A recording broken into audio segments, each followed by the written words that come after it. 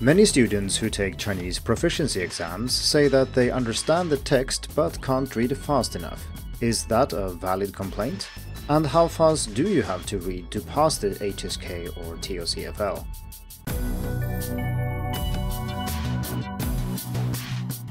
Hello and welcome to the Hacking Chinese podcast. This week I'm going to talk about reading speed and proficiency exams. This involves a certain amount of data on character counts and reading speed, so if you prefer to see these things in written form, please refer to the article linked to in the description. Let's get started. I remember the first time I took an advanced proficiency test in Chinese. I remember sitting down with the reading part of the exam, starting to work my way through the questions. The first section consisted of short sentences with gaps, and I felt pretty confident that I got most of them right. Then came shorter paragraphs followed by reading comprehension questions, then longer and longer text with more questions. I've kept working my way through the text, understanding most of what I read and thinking that I got most of the questions right. Then, what? Only 5 minutes remaining? But I'm not even halfway through yet. How important is reading speed on tests like HSK and TOCFL?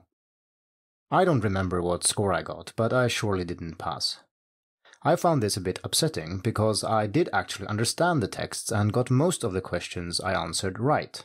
But that's no good if you only manage to answer less than half of the questions in the time you have available.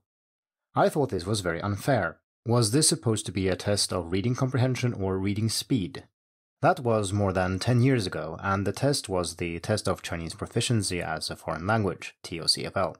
Today I'm older and hopefully a bit wiser, so today I'm going to discuss the matter of reading speed on proficiency exams, including both 汉语水平考试 and Test of Chinese as a Foreign Language, TOCFL.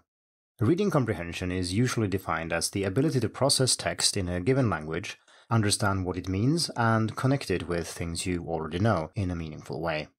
On exams, mere understanding is not enough because you also need to express that understanding in some way or form, usually through multiple choice questions.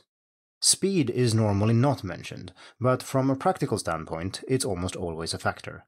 Can you say that you can read in Chinese if it takes you an hour to read a page? How would exams be organized if students could spend as much time as they wanted on each part? Speed is also a reasonable factor to check how good you are at reading. This might be more problematic if we're talking about very high speeds and native speakers, but I think it's safe to say that someone who can read a 500-character story in 5 minutes and get all the questions right is better at reading than someone who also gets all the questions right, but needs 15 minutes to do so.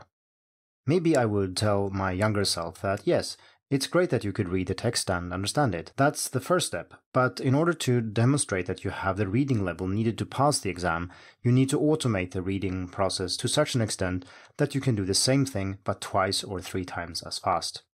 By the time you've read enough Chinese to do that, your comprehension will also be much better than it is now.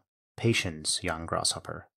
So, how quickly do you have to read to have a chance of passing these exams? This is very hard to answer precisely, but I'll give you an idea below. This is not very fair because different parts of the exam requires different kinds of reading. For example, reading one sentence in the middle of a long story is considerably easier and faster than reading one isolated sentence. Filling in 8 blanks in a paragraph with 8 given words takes much longer than simply choosing the best alternative for 8 gaps in 8 separate sentences, and so on. Hence, minimum reading speed. If you read slower than this, you will stand no chance of even finishing the exam. Naturally, not finishing does not mean that you won't pass, which is quite important. How difficult the exams are is not only regulated by the time available and the texts themselves, but also how much you have to get right in order to pass. This is not meant to be a comparison of difficulty. Let's start with HSK.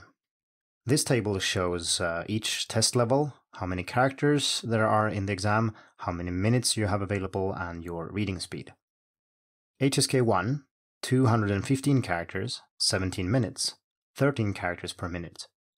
HSK 2, 621 characters, 22 minutes, 28 characters per minute. HSK 3, 1217 characters, 30 minutes, so 41 characters per minute. HSK 4, 2,342 characters, 40 minutes, 59 characters per minute. HSK 5, 4,593 characters, 45 minutes, 102 characters per minute. HSK 6, 6,521 characters, 50 minutes, 130 characters per minute.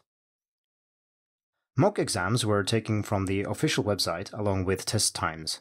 I calculated the number of characters by using an online tool, including everything in the exam except the cover page, which is shown before the exam actually starts. 130 characters per minute is a significant speed for second language learners who don't read a lot. And remember, you need more than that to actually finish, because time is used to answer questions, reread certain parts, mark answers on the exam, and so on. How fast do you read? Take any digital text, time yourself reading it, and divide the total number of characters by how many minutes you needed to finish. Don't read so fast that you don't understand what you're reading. These exams will deliberately trick you into giving the wrong answer if you don't read carefully, so skimming won't really work. Now it's TOCFL time. So TOCFL Novice, 822 characters, 25 minutes, 33 characters per minute.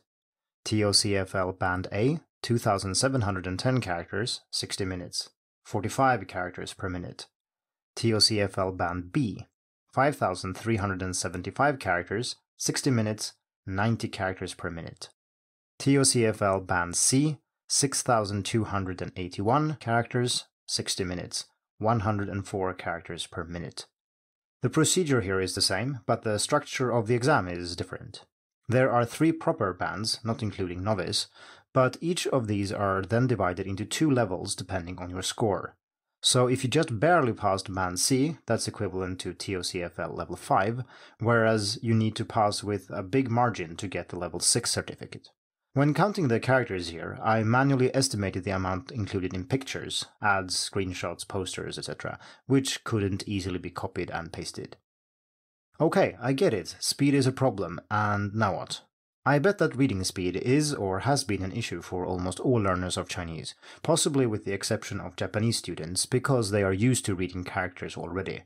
Japanese classmates have always outclassed me on written exams while performing worse on listening and speaking.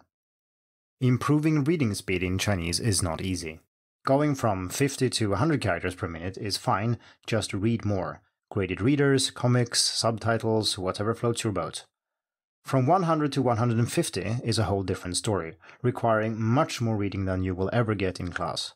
Increasing beyond that up to 200 to 250 characters per minute, which would allow you to actually finish these exams on time with full comprehension and time left to answer questions, is a long, hard slog. Approaching a fairly slow native reading speed of, say, 300 to 400 characters per minute requires years of reading. Educated native speakers can skim much faster than this, a skill which is even harder to acquire as a second language learner.